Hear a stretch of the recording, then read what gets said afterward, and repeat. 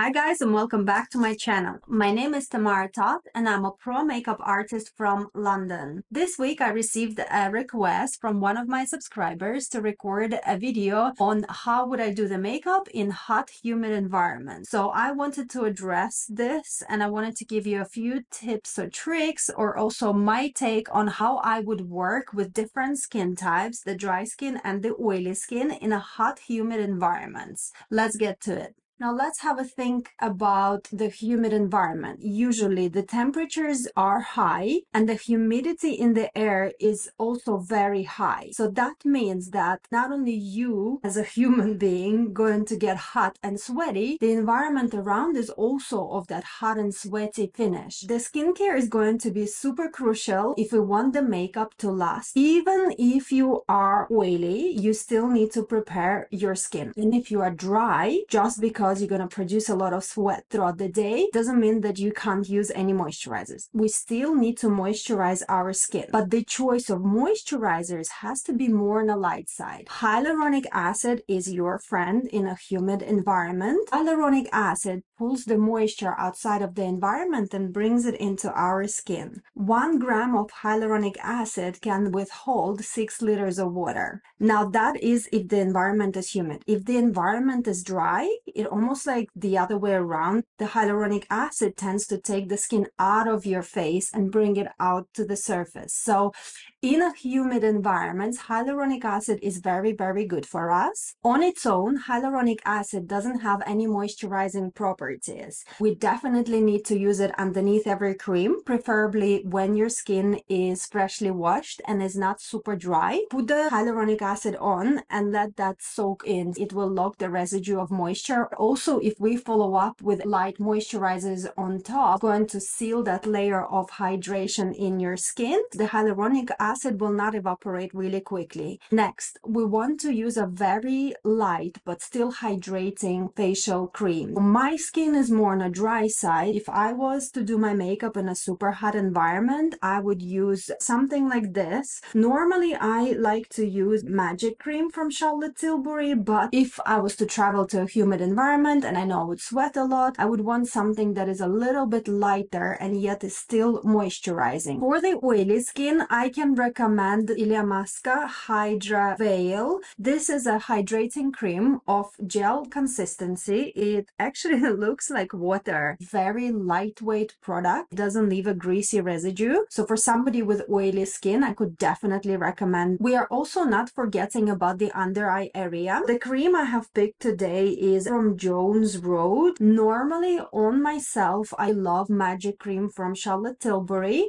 I love it for its very rich consistency, but I feel like if I was to go out in a very hot, humid environment, I probably would avoid using it just because it's too rich for that weather. So for this reason, Jones Road eye cream is going to be perfect. It's very light in consistency and you only need a little bit of it. It absorbs much faster than Charlotte Tilbury's Magic Cream and it doesn't leave that residue, not of the greasiness, but that kind of a rich feel, rich moisture on the surface, which normally I adore. But as we are doing such specific video requests today, let me show you all of the products that I know are going to work and are not going to cause you any issues with the product moving around. I already feel that it's absorbed in and there's no greasy residue. It's just moisturized, a little bit tacky skin.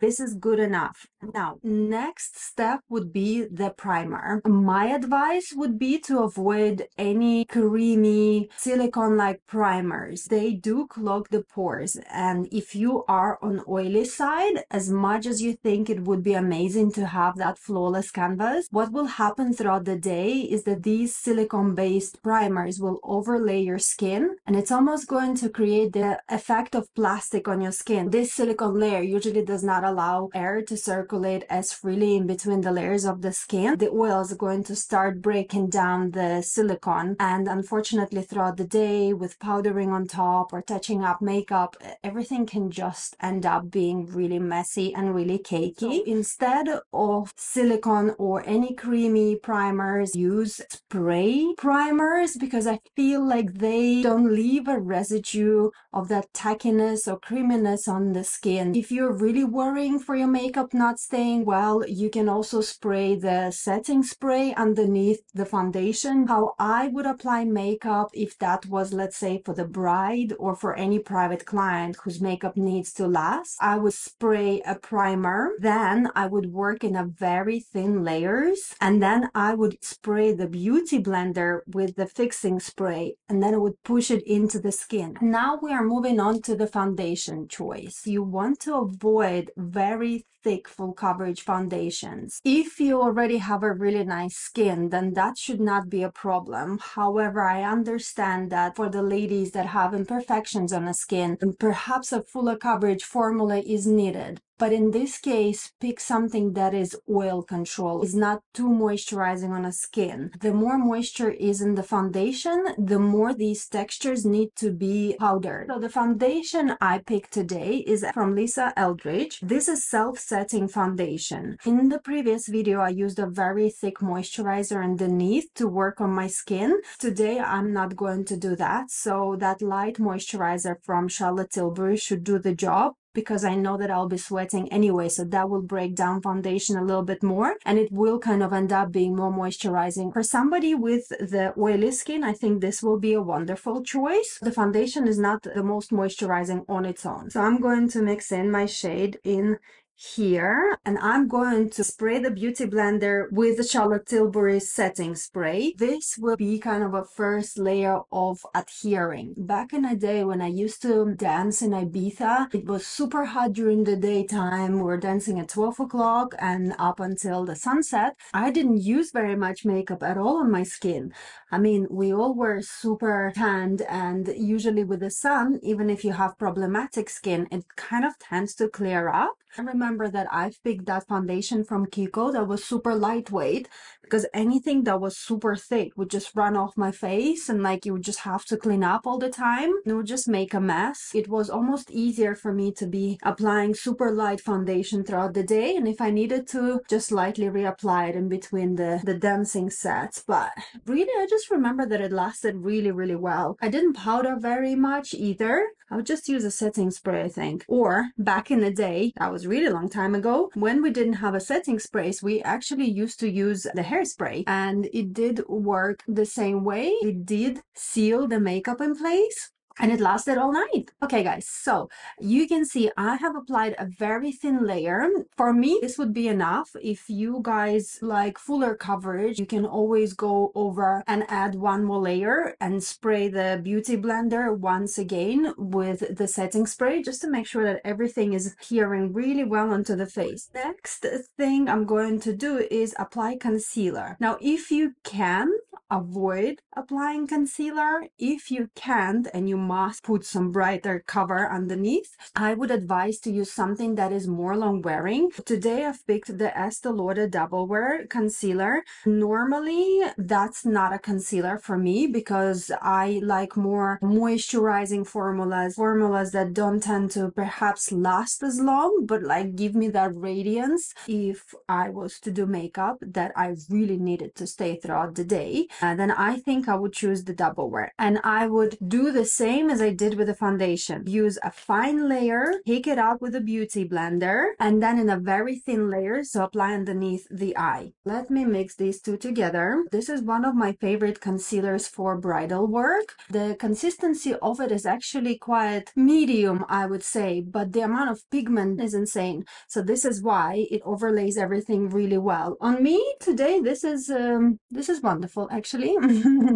I really like what I see. I mean, my lighting scenario today is a little different to my previous videos, so everything reflects a little bit more. If I didn't have all of these lights, it probably would not be the most reflecting makeup, but I actually really like the texture. Again, if you are the person that really worries for the makeup that it's not gonna last, you can go over and spray your face one more time with the setting spray. And today I'm showing Charlotte Tilbury to you, but there is also Urban Decay All Nighter. It's a very long wearing setting spray. I don't have it anymore in my kit just because I prefer this one at the moment, but the All Nighter is also an amazing option. Now we are reaching the point of powdering.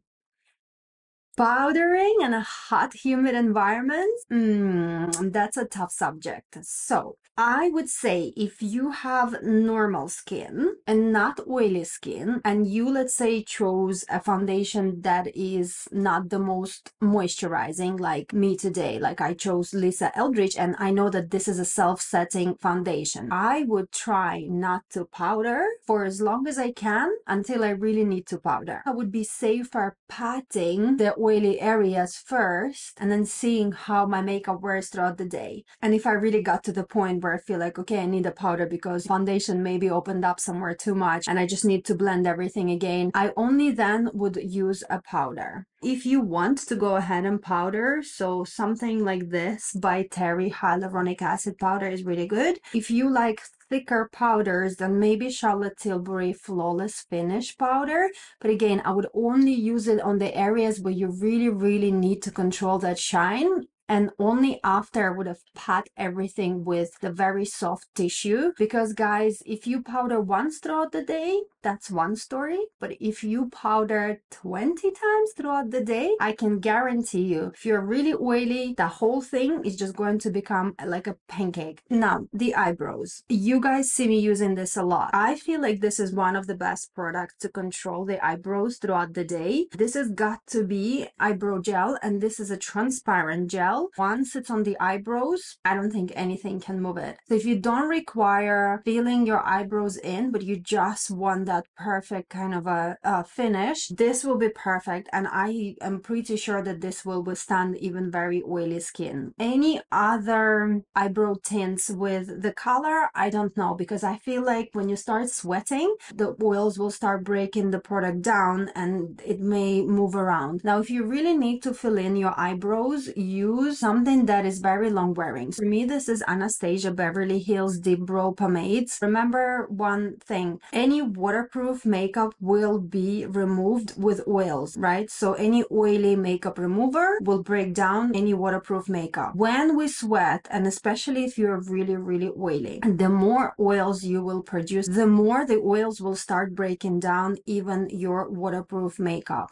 Just bear that in mind and perhaps avoid applying a lot of color on the eyebrows, because especially this area around here, this is where we tend to sweat the most. There is also a possibility of the product breaking down and drooping down your face. Sorry, but it is true. That about the eyebrows. Talking about the mascara. I would say waterproof mascara if that's a wedding, celebration. So currently my favorite mascaras are Excess Volume from Max Factor. This one now is discontinued and this is my last package that I could find online, and I don't know what I'm gonna do when this one is done. Another mascara that I really like is Waterproof Mascara from Illamasqua. This one is also really good. I use it on my brides. One trick that I wanted to talk about, if you are the bride, where it is a special occasion where you must have definition on the eyes, but you are very oily and you're really worried about the lashes, there is a trick. And I mean, it's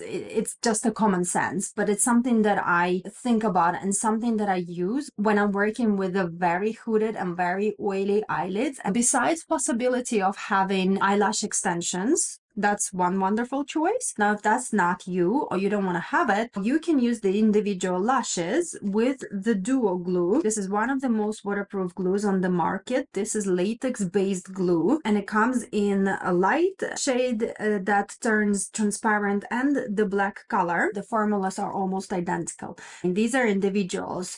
Now, I'm not going to put this on, but just to give you an idea. So you would place these lashes to make a natural eyelash appear fuller. If you are to stash these lashes and use the Duo Glue, you're pretty guaranteed that they're gonna last throughout the whole day.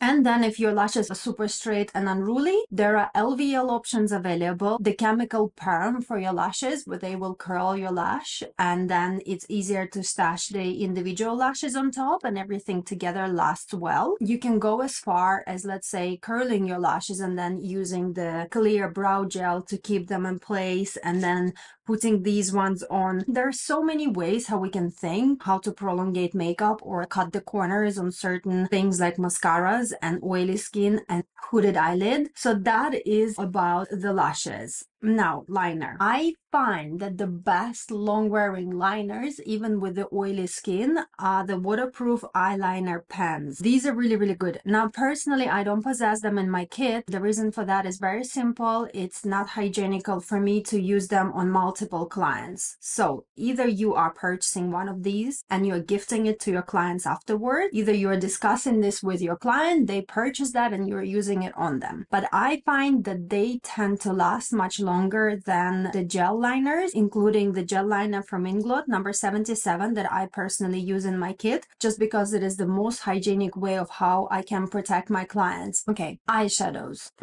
Another thing, forget about any shimmery liquid eyeshadows that don't have a long staying power. Charlotte Tilbury's Eyes to Mesmerize, I wouldn't even go there. Like, they just will not withstand the heat, and then with the oils producing on the eyelid, that will just become one big mess. Now, if you really want to wear an eyeshadow or really need to wear an eyeshadow, use an eyeshadow primer. I have this one from Urban Decay. This is anti-aging eyeshadow primer. I use this mostly on mature clients of mine, on my own eyelids, on drier eyelids. It's very moisturizing. It's very reflective on any drier eyelids, on any eyelids that have like creasing or like a first aging signs. This would be really good. Now, if you're oily, I would not recommend this one, but I would recommend you the primer from NARS. I just reordered it, but my primer finished. It's a white tube and it is one of the best eyeshadow primers that I have tried personally. Now, if you have any other primers that you guys love, pop them in the comments. Let's share that information because I know that this subject is important for a lot of yous. You want them layers to be as fine as possible. So probably just take the excess off the back of my hand in the thinnest layer, apply it all over my eyelid. And the choice of the eyeshadows would be falling into something more natural. I wouldn't go with super heavy eye makeup looks. I mean, if you need that look, perhaps the lashes could do it, you know, or that eyeliner I spoke about. But very strong eyeshadows, just depends how hot and how humid it will get, but I would try to avoid. If I needed any kind of eyeshadow overlay or any colors on my eyes, then I would go for something that is quite pigmented, almost like that in between the velvet and the powder texture, something that will grip onto the skin of the eye really well. The first eyeshadows that come to my mind are the eyeshadows from Lisa Eldridge. The color payoff of these eyeshadows is wonderful. It's not too creamy, not too powdery. It's a very wonderful in between kind of velvety texture. You kind of swoosh it, it's just there, and they stay really well as well. And when they combined with an eyeshadow primer, I believe they would stay even better. So creamy eyeshadows, don't go there. You may know that I like to use paint pots, which usually I use as an eyeshadow primer, but even paint pots, if that was like 40-degree weather and super humid, I probably would just try to avoid the layering of products. So these layers are as fine as possible, and like that one layer, it's there.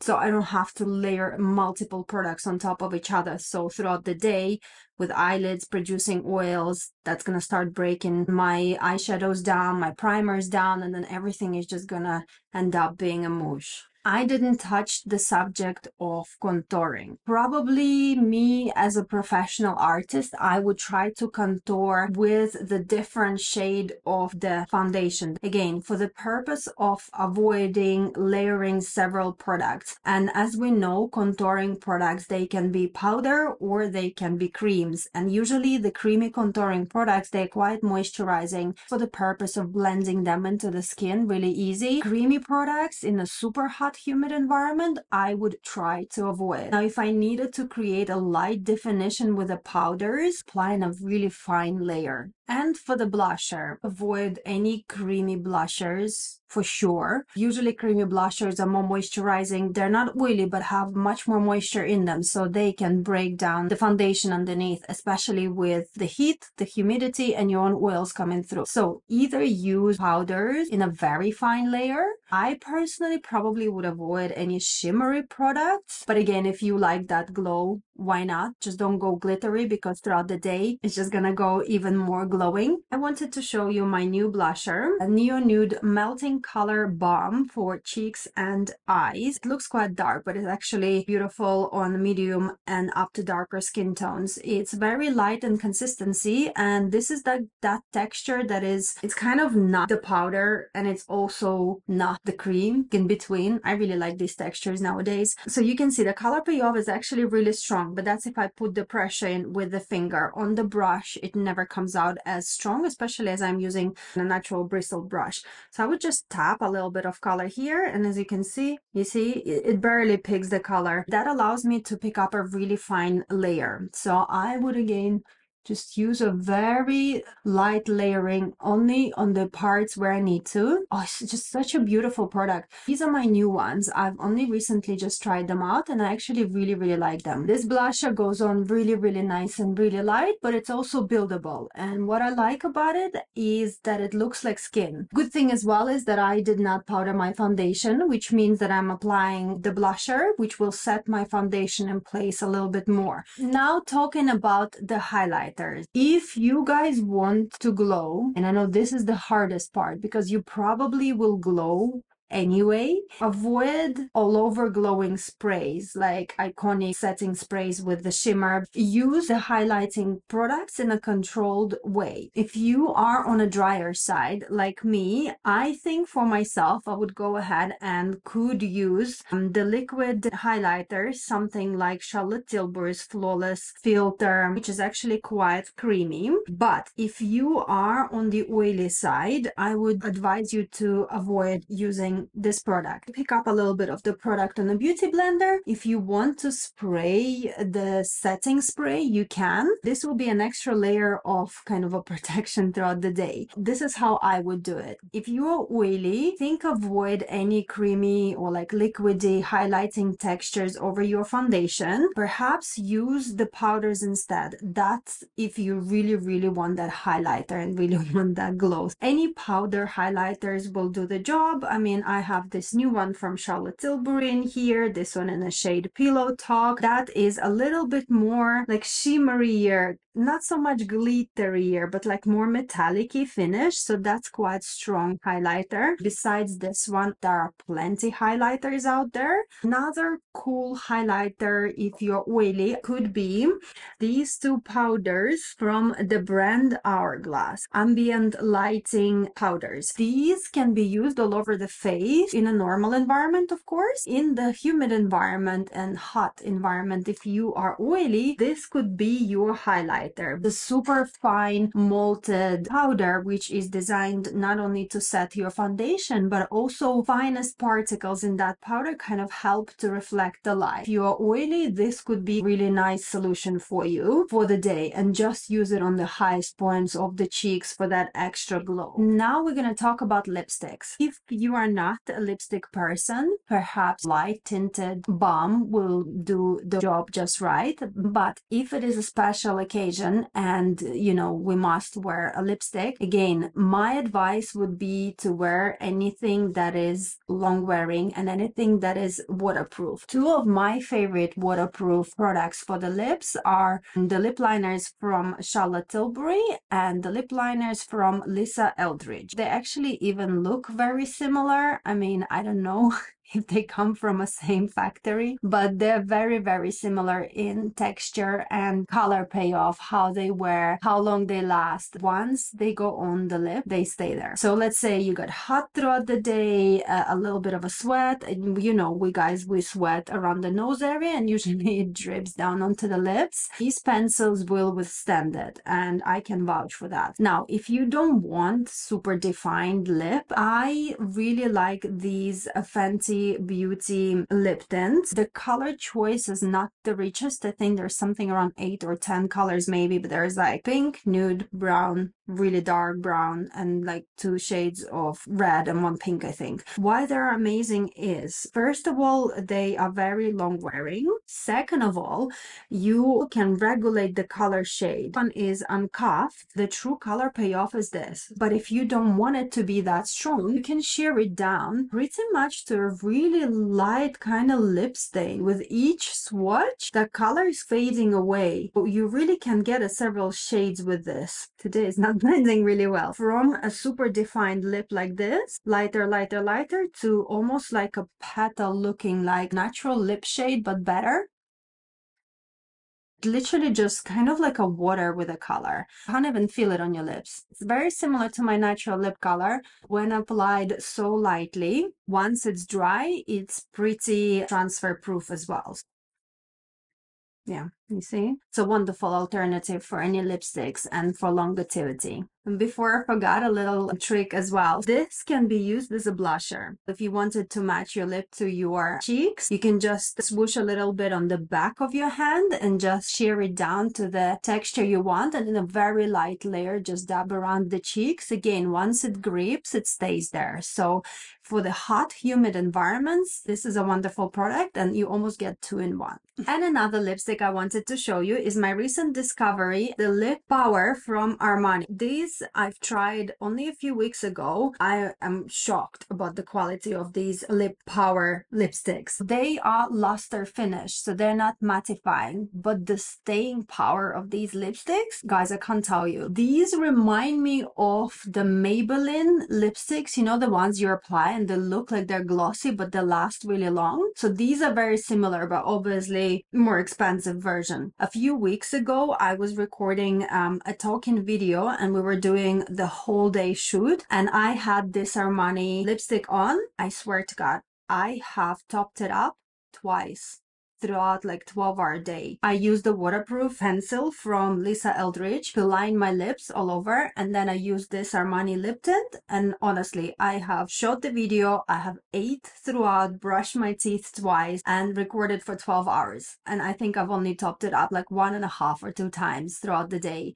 It's amazing. That's pretty much it. This is my very light coverage makeup done. I mean, you guys regulate how heavy you want to go, but do bear in mind that layers will start moving around throughout the day if it's super, super hot. I hope that this video helped you at least a little bit. I hope you understand how the products and the humid hot weather kind of work together. Let me know if any of these tricks worked for you. I'll be really grateful to hear from you.